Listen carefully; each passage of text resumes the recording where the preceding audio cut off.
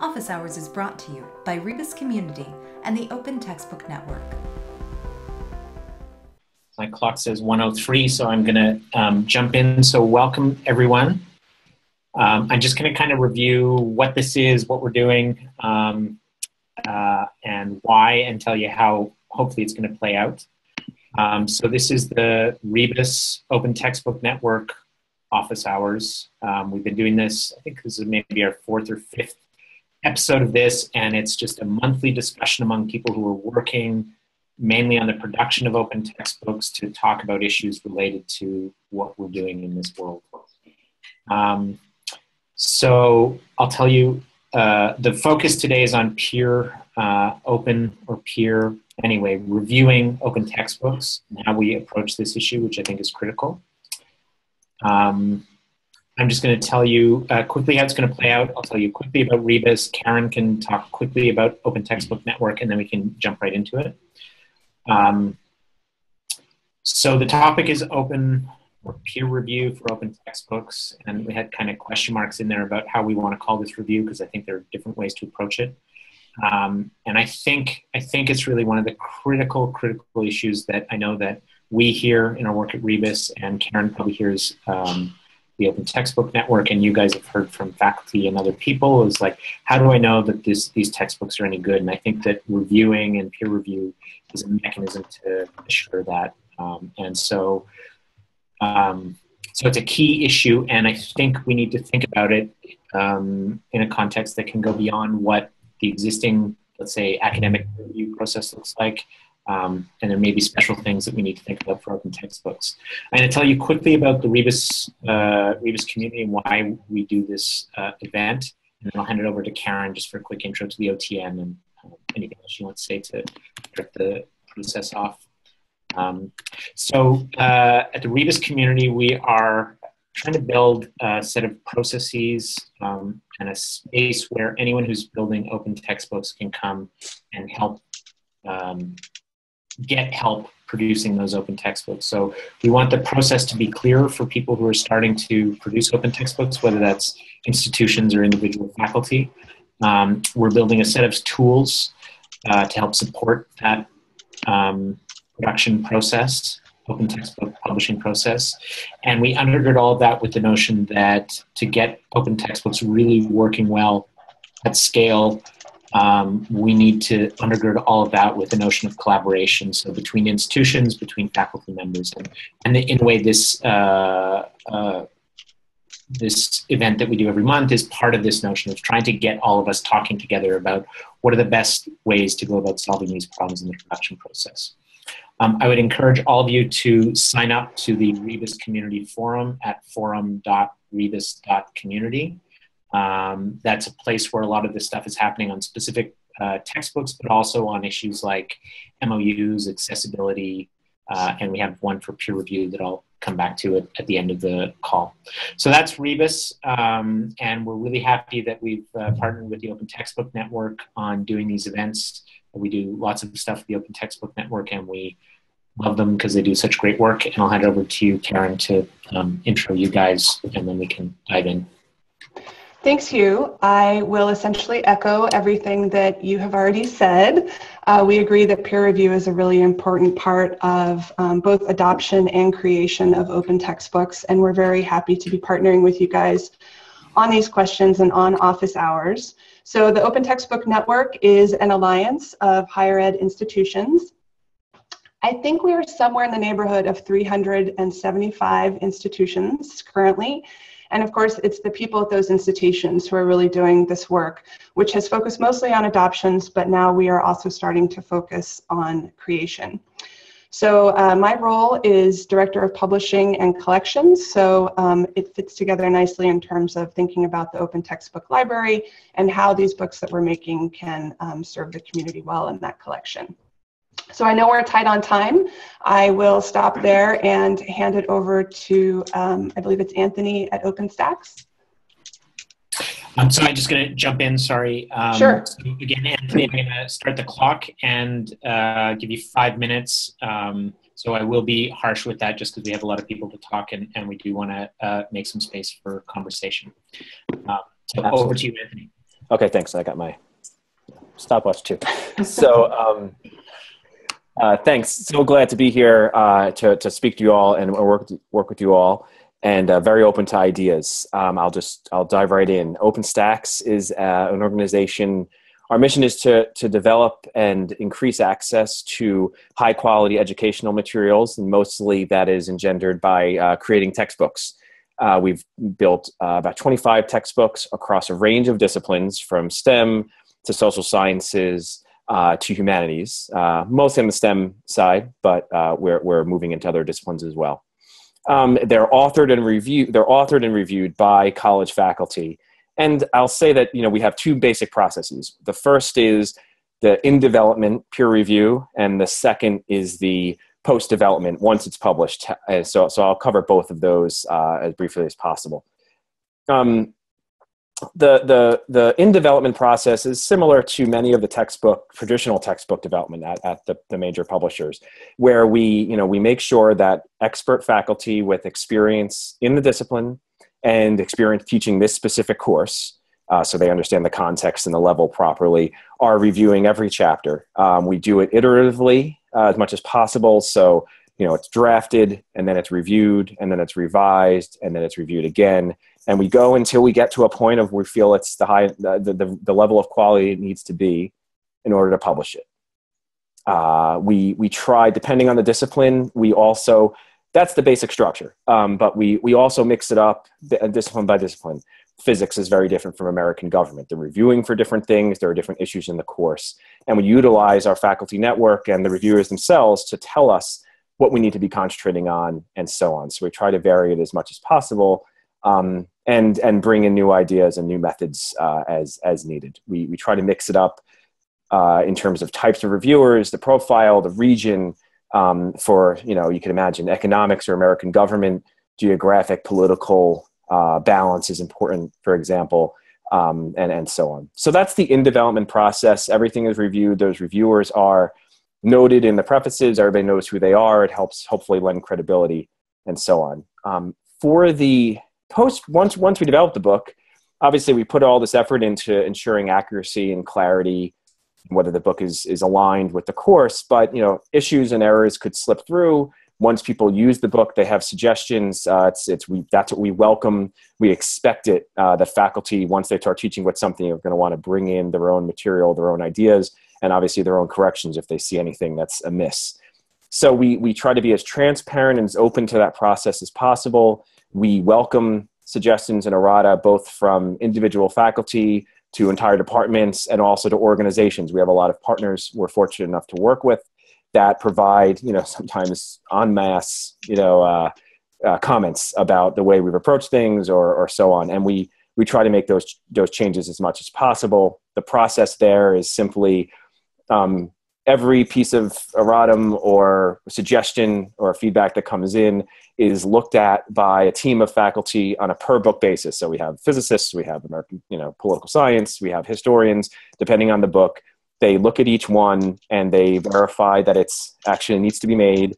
And then they either accept it and make that change, and it will go into an update of the book soon, or they write around it depending on what the suggestion was. Sometimes the faculty providing feedback give us the actual text to change, and sometimes they just say, hey, this is wrong, or think you should consider this, and we make the changes based on that.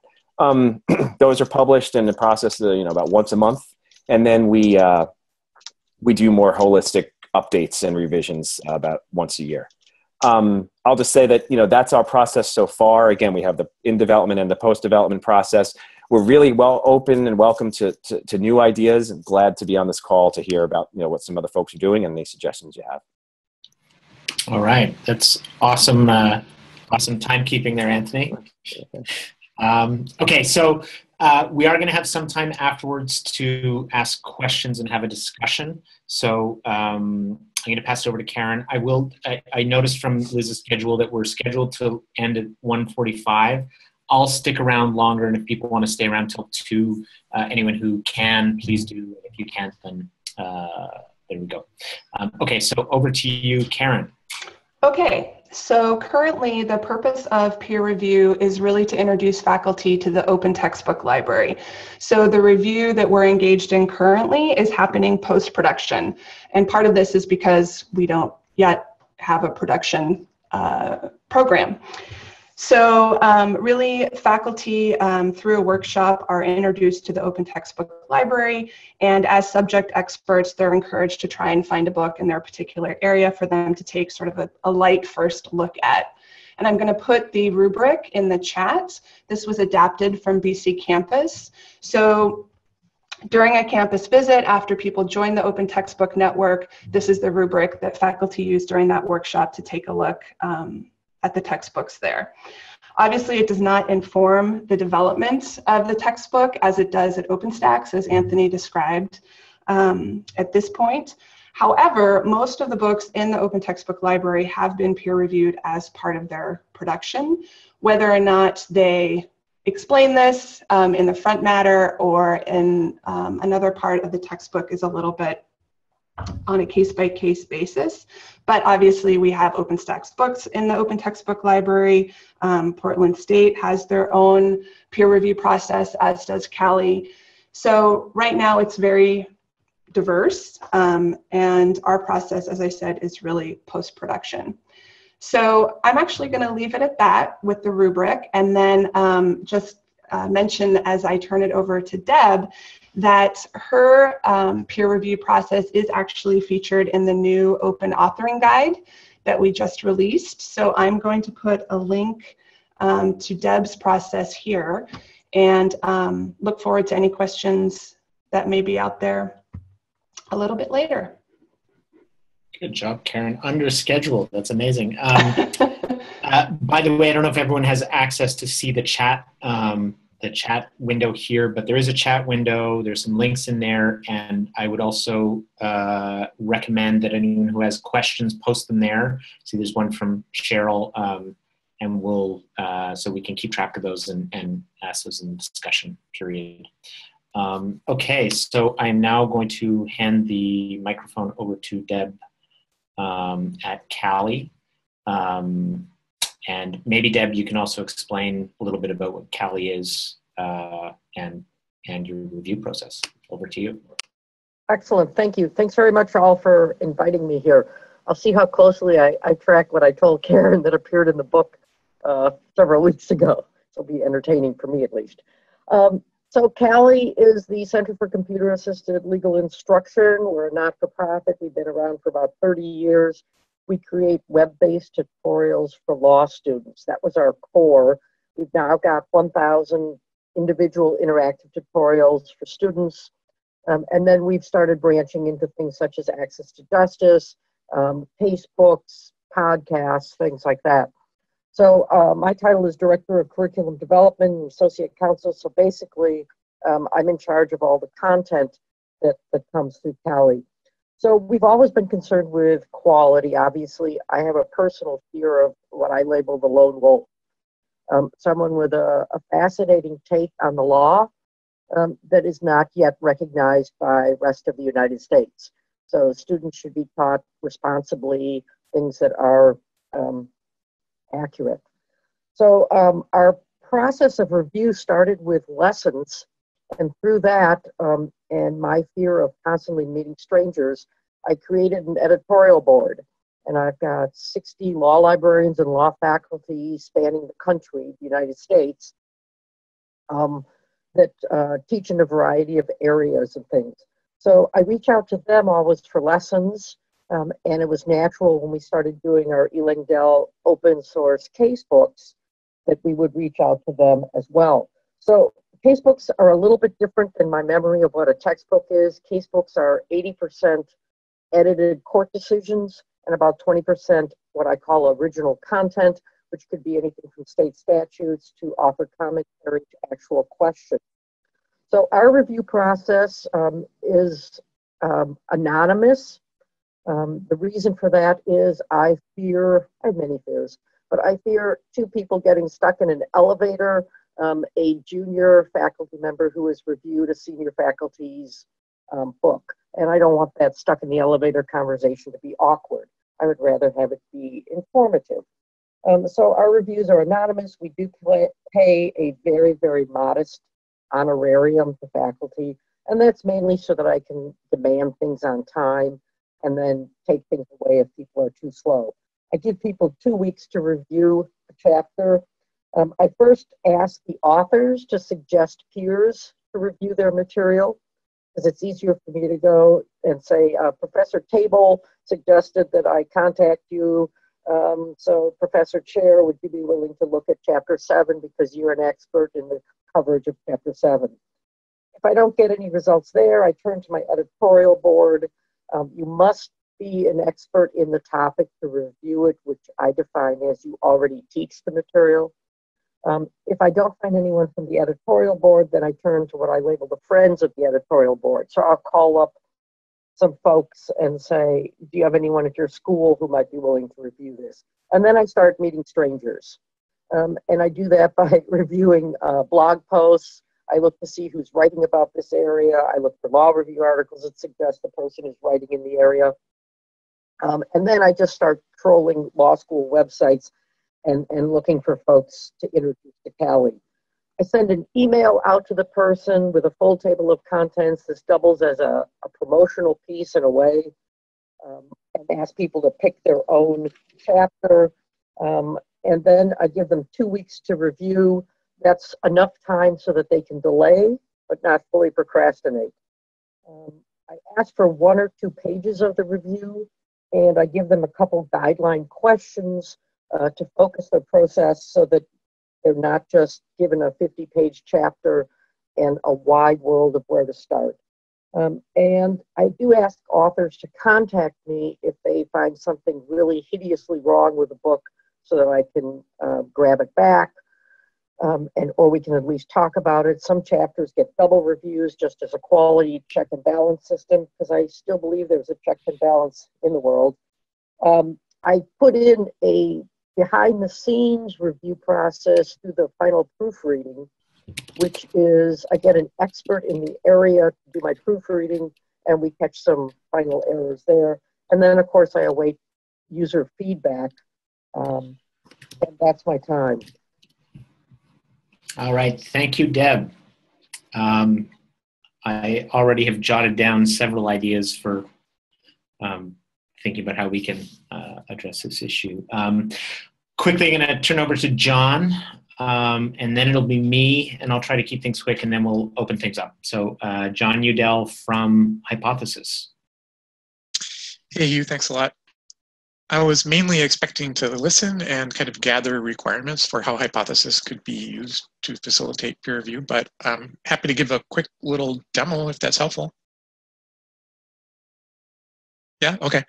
I'm going to do a screen share here. Let's see, is that legible to folks? I can bump up the font some probably. Yes, legible. Okay, so this is a Lumen textbook, and actually has Hypothes embedded, so I didn't even need to launch the Hypothes extension. And there is some review of this book that's happening right now. So the way that it works is that a reviewer selects a phrase or sentence and creates an annotation. Every annotation, in this case, this one is anchored to the phrase Home Depot, is potentially the root not just of a comment, but of a discussion. So here there's actually a discussion happening between, I don't know who's the author and who's the editor, but that's happening. So this is available now. I heard mention of the notion of a blind review. One way that that can be done now with Hypothes would be to create a new group. So I would, let's say, create a group, and maybe the group's name would reflect the slug. And so this would be a group for,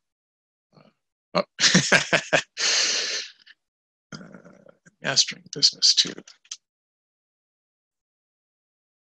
And now I can switch to that group right here, and I'm in a new layer, and then I can create an annotation here that's targeted to that layer. And now if I were the editor here, I would invite, let's say, the author into this group by taking this URL right here, the group URL, and just handing it to whoever else needed to join the group. So that's a very light level of security on the group feature. I guess what I want to say is, we've obviously thought a lot about how these tools that we have now and other tools that are in development will facilitate peer review, but we need to hear more from you folks, and then I think we need to start getting into a process of running experiments and finding out what can be done with the tools that we already have, and that will inform how we then adapt the tools that are in the pipeline for this use case, which is a major one in our thinking. And I'll stop there. Awesome, thank you, John.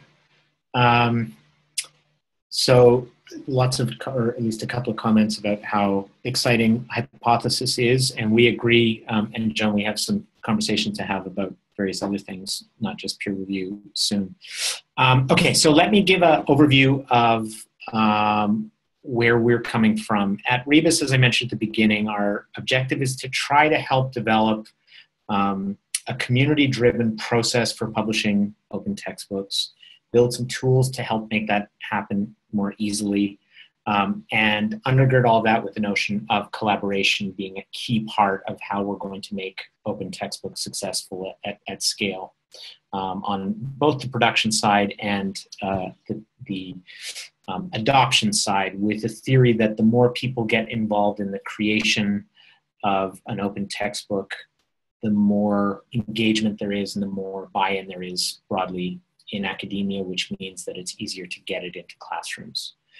And by the way, that doesn't necessarily mean anything as radical as Wikipedia, where every chapter or page ought to be edited by anyone who wants to do it, but rather there's a bunch of things that happen. There's writing of the content, there's proofreading, there's editing, there's cleaning up formatting, there's all sorts of different kinds of things that happen in the creation of a textbook besides just writing. Peer review is one of these really important things that we know that we want to help develop mechanisms to work on this. And really, we're just at the very beginning of thinking about different ways to go about doing that. I think, as has been hinted at here, there's sort of different layers or different types of review that need to be taken into account. There's sort of the formal, probably the more formal peer review process. So we're working on a book where we're taking this challenge and saying, okay, how do we address this for this one book, with the idea that this will be applied as a process that could be used for any book that Rebus is doing, or in general, really anyone in the world that's making open textbooks. So the first thing that an academic who's writing a textbook or any academic piece wants is some kind of peer review where there's a subject matter expert who takes a look at this thing and says, does a standard peer review. So that's really a question of reaching out. I think Deb's approach sounds really interesting, and I think we're going to come back to you, Deb, shortly to hear more about that. But so that's a question of just reaching out to people who might be willing to review it.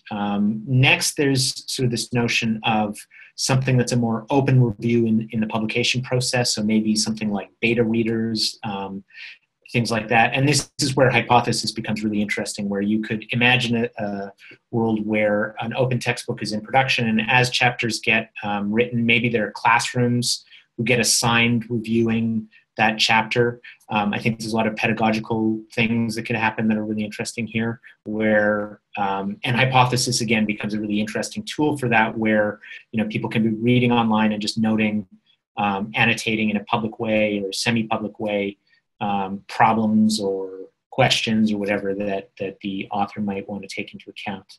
And then as OpenStax, as Anthony mentioned, there's sort of this longer time frame of review where we're thinking about how does this get improved over time, and how do we build mechanisms so that there's feedback going back to the author? So we're thinking about this from a system point of view. How do we build up both the process and understand what the process is, and then start building tools so that, you know, embedded in every book, there's a clear sense of how do you get back to the author to let them know if there's changes that should be made on chapter 14 or whatever it is. So that's kind of our approach to this. And I'm going to pitch out an idea, which is I would be interested, after we're done here, those of you who are interested in helping figure out what this process could look like in a really robust way, to join a small working group where we could think about these issues and dig in a little bit more deeply. So that is a request I have for all of you. So I think I probably went slightly over my time, but Karen was slightly under her time, and so we're just about in the right place. So I'm going to open it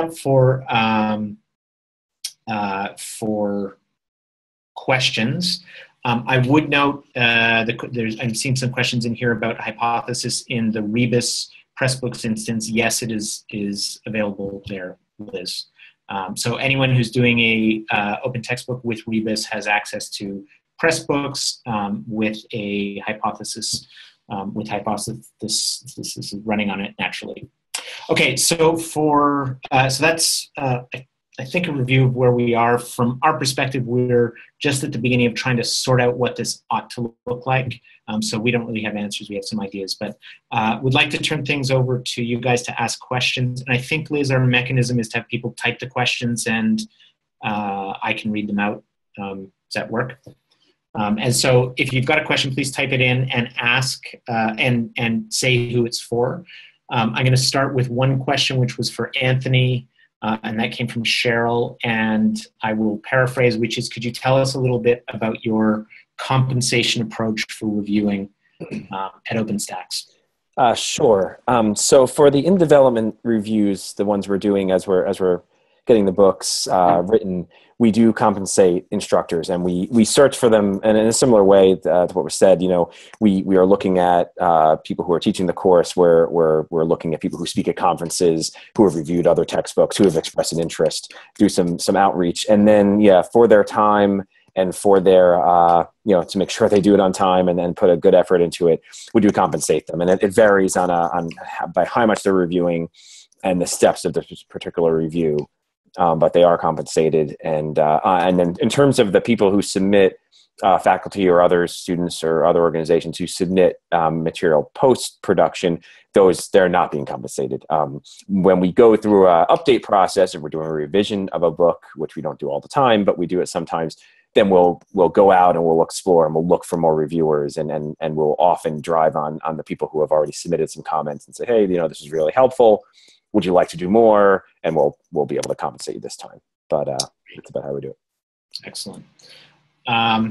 So I'm not seeing, is there another question here? I have a question for Karen.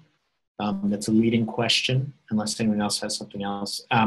Karen, oh yeah, so there's a question of how much, and I'd be interested. I think that Deb does some compensation. Yeah, exactly. How much? What's the going rate? And I assume there's a range, but Deb, you might have an answer. Karen, you've got an answer, and Anthony, I don't know if you'd like to answer that as well. Well, I'll jump in here. So there is a little bit of wiggle, but my current going rate is $75, which is not an enormous amount of money. I define it to faculty members as an opportunity to shape legal education, and also a really nice night at the movies with a larger bucket of popcorn than anyone should ever eat. That's how I sort of phrase it, and people sort of are willing to go along with with my dietary habits. And Anthony, I don't know if you want to. Sure, it's actually about the same. There is a range, but sometimes by discipline, but about 75, sometimes 100, sometimes a little less, depending on what people are willing to do. Some people volunteer, obviously, but the payment is like Deb said. And Karen, I wonder if you could answer the same question, but also if you could, I'd be interested, or I'm sure everyone is interested to hear just a little bit about the impacts of that reviewing process as well. Yeah, thank you for those questions. And adoption is the thing that I'm curious about there. Yeah. Right. So we frame it not as a fee for review, but rather a compensating faculty for their time joining this workshop and spending time in professional development. And it's $200, which is funded by the institution that is hosting the Open Textbook Network. And it has been very successful in both introducing faculty to the Open Textbook Library and also, Hugh, as you alluded to, addressing concerns about quality or, what are these books, what's inside. And the majority of textbooks are rated very positively. Again, this is a lighter review, but most of them are in the 4 out of 5 star zone. Actually, I'll look that up when I finish talking and I can tell you perhaps the more specific number. But it's been very successful in introducing people to what they consider quality textbooks. Does that help? Excellent. Yes, it does indeed. Great. I wonder, so Nicholas has a comment here, which I guess I'll just read out, but the question is, what are some thoughts about development of a peer review community? It seems that the tools to help make the actions of peer review possible, but what tools are you using to think more about how to grow a strong web community, avenues of participation, awareness, opportunities, mentorship, pathways to becoming a writer, etc.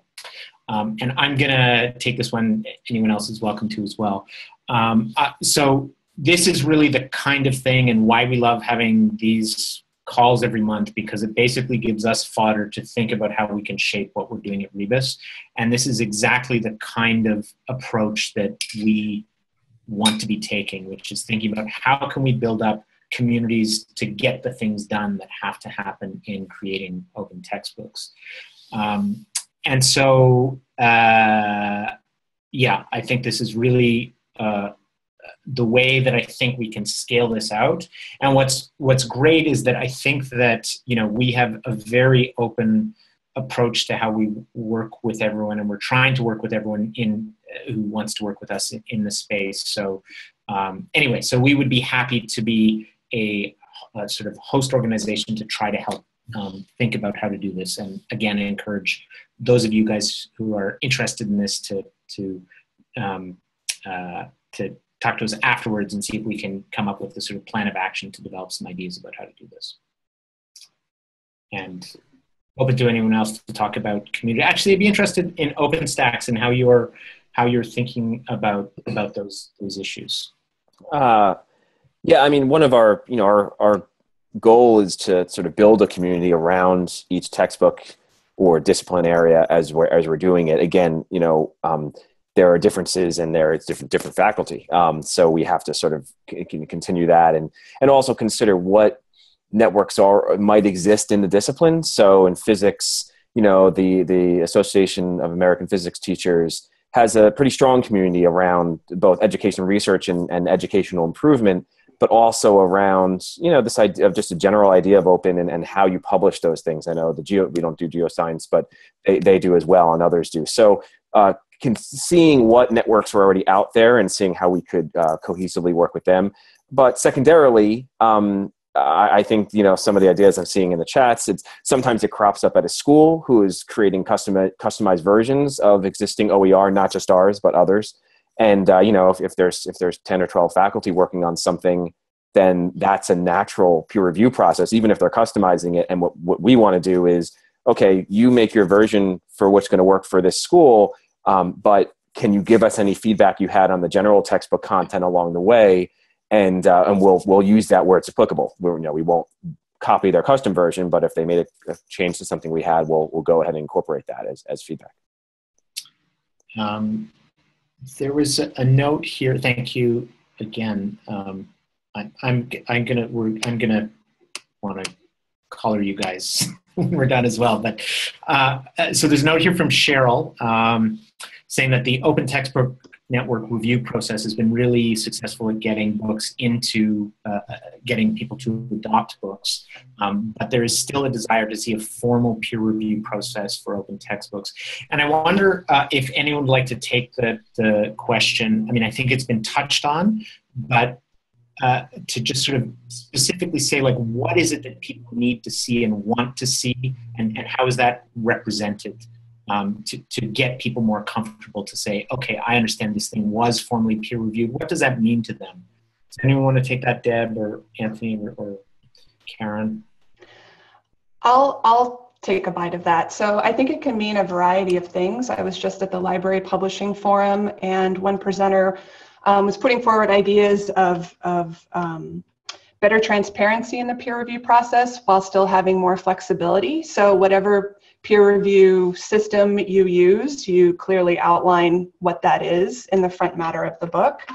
Cheryl's notes I really appreciate. It's one of the challenges of being a referatory is that we're pointing to open textbooks where they live on the internet that are done by a wide variety of authors and publishers. And sometimes it's clear what their peer review process was, and sometimes it's not. I mean, one of the requirements for being in the library is that the textbook is affiliated with the scholarly society. And I think what Anthony was describing is really part of the ideal. And in thinking about how to keep collections alive and up to date, I think that that's a really super model that I'm very interested in exploring more, especially as the Open Textbook Network is thinking about how to support creation. So, you know, there are issues with traditional publishers and the blind, double blind, anonymous, and exactly what we're talking about. So I don't know if it has to mirror those different systems.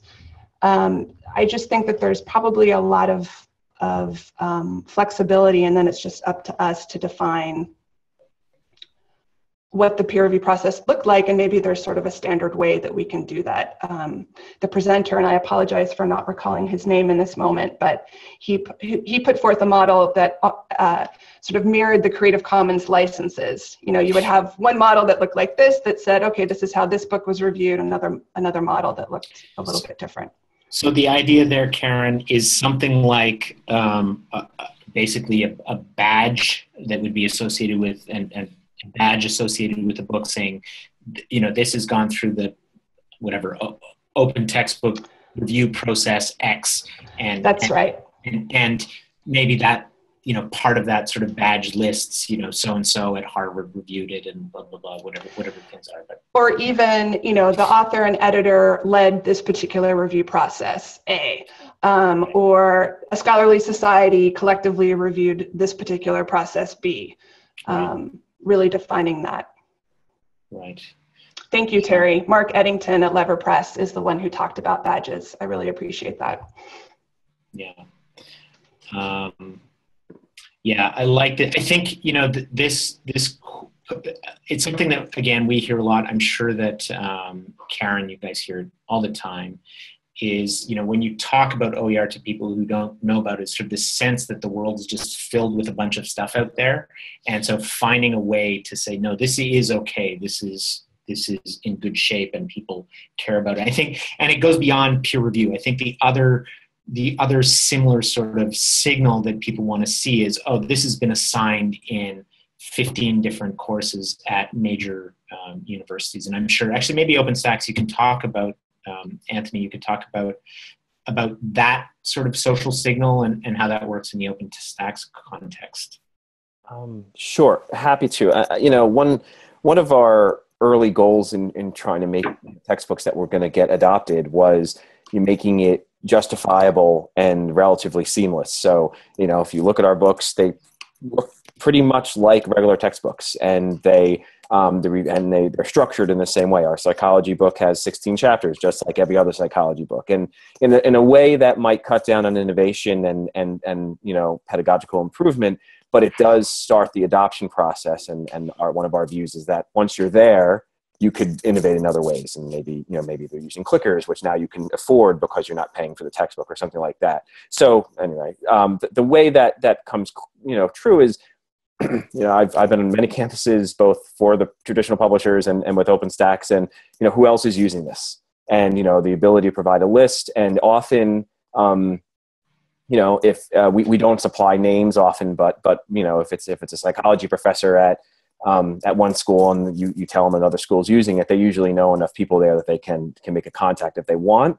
And just sometimes the volume of seeing, okay, there's 100 schools using something or there's 50 schools using something, it also gives that confidence. But you know, this idea that we're talking about here of maybe making that more open, you know, what OTN is doing, for example, that it's more of a reference and that, you know, it doesn't always have to be us because, you know, you get to a scale issue.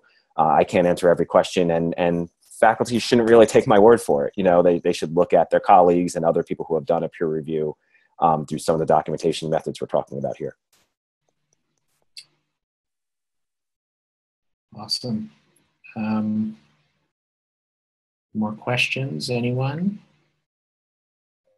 I'm slowly formulating another question, but I'll wait to see if anyone else jumps in.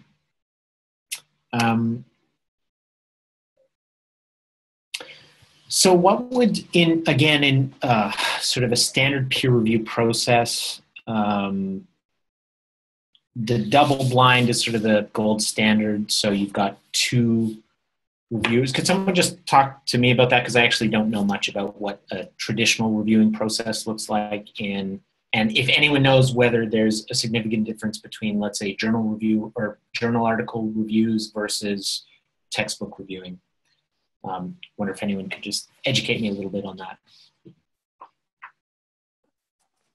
Sure, I can on that. Sorry, I feel like I'm talking a lot. But on the traditional side of, if you're talking about a traditional publisher of textbooks, it's very different from journal reviews. They are, it's more to what, similar to what I was talking about, what Deb was talking about, where they're basically being sent a chapter or a unit or whatever that the entity is with a questionnaire, and maybe being also asked to mark up the chapter directly, and that we do that as well. And then they respond.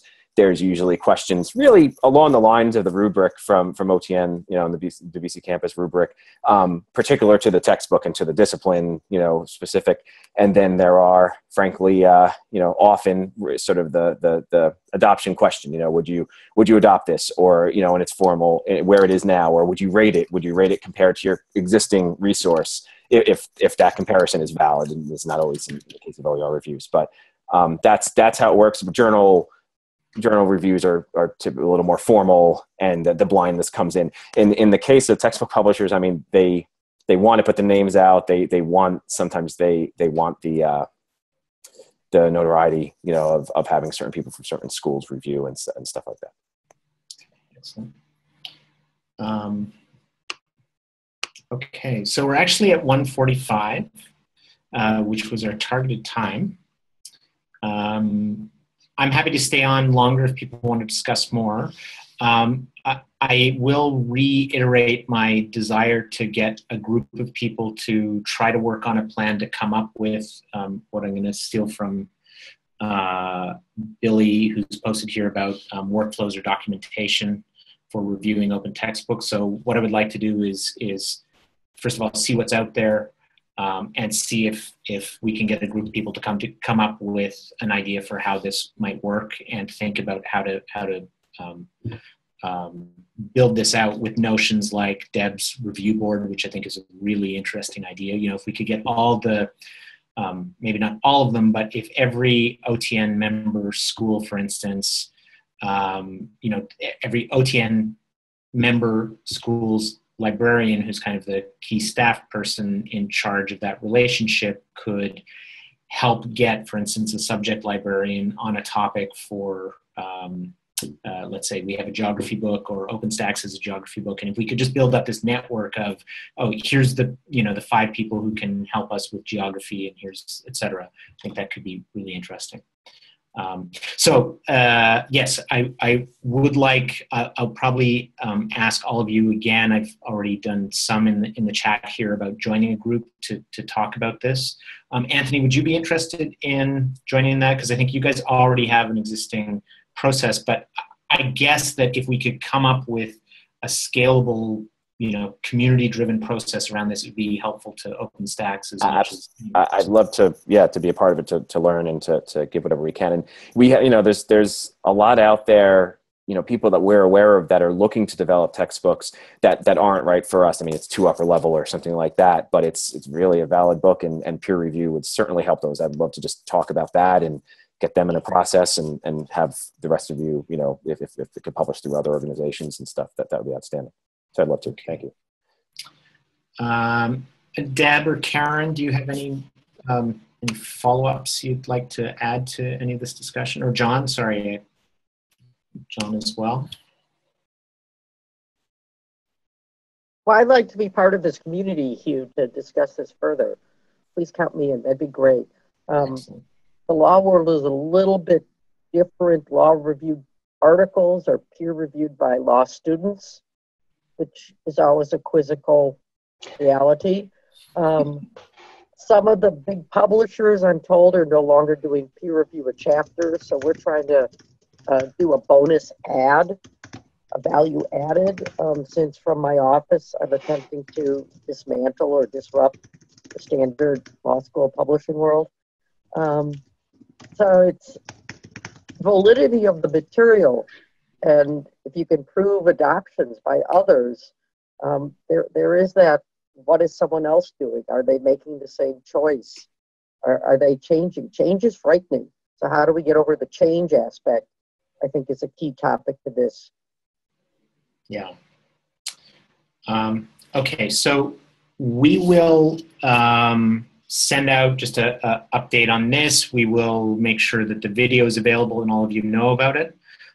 We will also send out a general invitation to join a group. We may do some arm twisting of specific people who've said they will join in, and I'll probably even get John Udell to join in, because I think we have some interesting conversations about hypothesis to have in this context.